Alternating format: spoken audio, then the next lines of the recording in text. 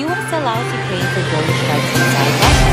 The Pentagon has given a tacit endorsement of Ukraine's long-range attacks on targets inside Russia after President Putin's multiple missile strikes against Kiev's critical infrastructure. Since daily assaults on civilians began in October, the Pentagon has revised its threat assessment of the war in Ukraine. Crucially, this includes new judgments about whether arms shipments to Kiev might lead to a military confrontation between Russia and NATO.